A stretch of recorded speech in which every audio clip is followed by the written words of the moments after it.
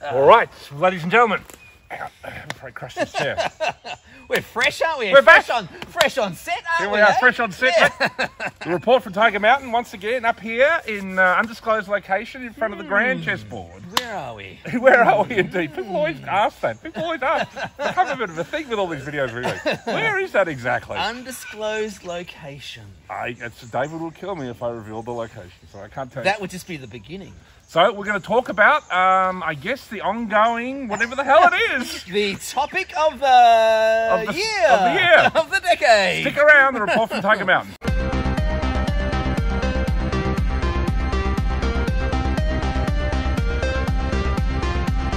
Here we are, we've got a dog, we've got everything we need. So here we are for another one of our little chats, David. So we've been through another lockdown, you know. What do you think of that one? Fancy that. Yes. Who could have predicted that? And then what a surprise. I know. I mean, it caught me off guard. I never expected it. Did you expect it? Well, actually, I mean, if anyone Did you? Are you telepathic? Have you got special powers or something? I think you might have. I didn't see it coming. You did see it coming? coming. Actually, no, I did. Yes. What do you know? Yeah. What a surprise. Yes. Gosh. David saw it coming totally, and, you know, there it is. Wish I was wrong. I know. I really do. So you saw it coming, and then it happened. Oh, there'll be more too. Guess what, people? There'll be more. Yeah. And every time, there'll be more. Of course there will. Every single time, they'll sneak in some other little bit of bullshit. Yeah. Okay? Every time. Come on, this thing is a psychological operation, and it's But how long is it going to go for? If we let it, it'll go for fucking ever. You mean for 10 or 20 years? Oh, absolutely. Really? Absolutely. They will fuck us forever if we let them, okay? They've got us over a barrel, and they're plunging us pretty hard right With now, the dildo if you don't mind, Governor. Yeah, okay? So you're getting ass fucked. This will go. I mean, look, I've seen their documents where they talk about this thing going till 2030 or whatever. Yeah. As to whether that's true or not, of course, I have no idea. I'm not in the cabal, as far as you're concerned, you know, but I can't see an end point. Unless and the vaccine doesn't seem to, like, free people, you know what I mean? Because it's like... Golly gosh! What a surprise! Who could have seen that coming? You. Oh, sorry, yes. There's a real problem. It was pretty obvious, wasn't it? You're going to see a very smug... You're going to see a very smug David Thrussell because... No, I wish I was wrong. Every time he is right. I wish I was wrong. But yeah, but you're always fucking right, you know? Sorry. It's actually really... At this point, it's incredibly predictable. To a degree. I mean, I don't have all the inside info. In fact, I've got no inside info. Like, I don't know what happened in India, whether there was something real there or not, but like... I have one word to say about India. Wuhan. Yeah. That's my word, okay? In other words, it was a fake... Well, come on, we all saw this footage, of people falling over in the streets and people walking over dead bodies and massive trucks spraying plumes of disinfectant everywhere, blah, blah, blah. It was all fake. Yes. It was all clearly fake. What happened in Wuhan was fake, yep. Did you see dead bodies in the street in Melbourne? Yep. Blah, blah, blah. No, of course you didn't. So you're somebody who believes the actual virus doesn't exist. Is that correct? This is my position, okay? And I freely admit I could be wrong, okay? Of course I could be wrong. But my position is I don't see any compelling evidence for a new and dangerous pathogen. What I see is what I would call a Clayton's pandemic. Yep. You know, a pandemic you have when you're not having a pandemic. Yes. Okay, the Clayton's pandemic is what we're living through. So isn't it interesting, though, the way, you know, then... What I think they did, okay, and I could be wrong, there could have been some little bug get out in somewhere here or there. Of course, who knows? I don't know. But what I am seeing is that they've taken, and this is deliberate, and this is planned, and I think they've been working on this for a long time, they've taken your seasonal and your yearly and your perfectly normal... flu and weaponized cold, infections and illnesses and sometimes deaths. Yep. And they've taken them and they've done this, they've put them here and they've given them a new scary name. Yep. Okay? I could be wrong. Now, my view of the situation is that it's probably something like H1N1 or SARS in the sense that it is something slightly more aggressive than the flu. But as we saw that, like, for example, H1N1 in Australia killed something like 20,000 people. And we never locked down for that. You probably didn't even know it was in the community. I didn't. And it killed 20,000 people. And we didn't lock down. And how many did COVID kill in Australia? 1,000. That's according to... Less. Exactly. And that's according to official figures. Yeah, so in other words, I don't believe. So there you go. But this is what I think we're faced with. So you think it's basically the seasonal flu. It's been weaponised through hysteria. Yes. And I do also think, in a way, it's perfectly valid to discuss these things and have differences of opinion. Of course it is. And I can respect that you have your opinion you have. I think they would need. But I don't something. think it's a thing to argue about. Yeah. Because I think that's part of the show. It's window dressing. You know, it's part of the show is you're meant to argue about these details. Is it real? Is it not real? Yeah. Blah blah blah blah. As soon as you argue that, you've often on down some rabbit hole. Yeah. And you've lost what I think is the primary important factor in this, which is totalitarianism. Yeah, absolutely. That's the factor, okay? And I did want to bring up something to you because Yeah. there's been a lot more recent talk. I mean, when this first came out, I said, well, it's definitely come out of the lab. If there's something real, it's not come out of the lab as a kind of bioweapon, right? Yeah. And of course, that was a conspiracy theory. But now that seems to be mainstream, that it's leaked out of Wuhan lab. They say by accident. Well, now but see, isn't this weird though? It's a useful conspiracy theory this week. Yes, it is. You see, and it wasn't in the past. You know? Yes. To me,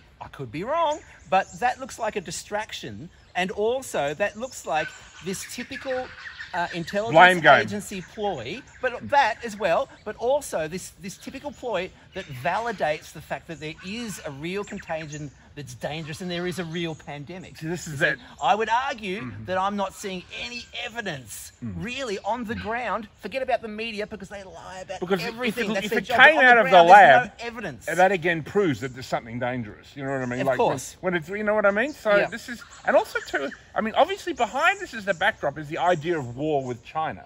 Okay. Now, obviously we've reached a point where the elite seem to be exposed, you know, with this idea of the Great Reset that they are proposing, the globalists. They have made themselves very obvious. And then there's in opposition to that is what's called the Great Awakening, which is where people are kind of like, you know, see the power of the elite and they wish to expose them, etc. Yes. You know. Because I'm cynical, I think that they've got a hand in both of those Of course camps, they have, you know? And of course they have. And I think, of course, if you want to be rational, you've got to be careful about all the information that's coming from all directions, because some of it, even the stuff that's aimed at you personally and emotionally, will be false. Some of it, and of it will course. be directed Well, to like manipulate Q. you. You know, Q. I was kind of rather fond of Q, and it seemed like that seemed like a conspiracy that, you know, gee, it's exciting, isn't it? Like that there's this secret kind of like anti-cabal that was at work. It was and very I always well liked packaged. that idea. It was very then, well packaged. With Trump being kicked out and everything, and of course it still continues, it's like, oh no, but it's all planned. Really, it's all planned that Biden gets installed?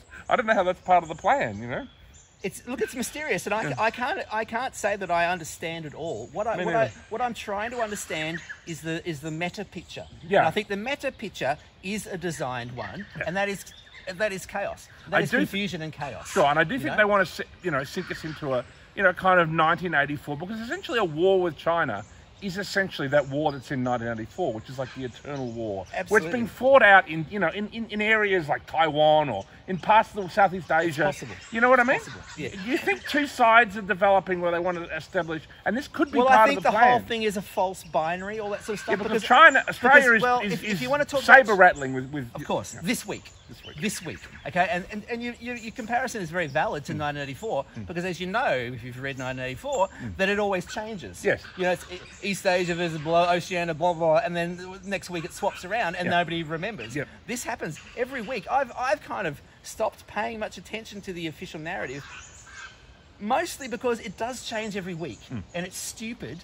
And it's always stupid, and it never makes any sense. So why the hell would I invest all this energy in following this ridiculous red herring as it flaps and flies around the place? But how the hell? I mean, you know? you are subjected to the. You got to wear a fucking mask if you go up to the supermarket, right? Do you wear a mask?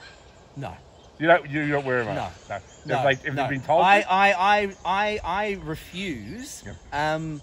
Because I'm not in favour of slavery. You're a refusenik. Yeah, I don't want slavery for me, and I don't want slavery for you, and I don't even want slavery for the people who wear that crap willingly. Yeah, I don't even want them to be slaves. So I'm not.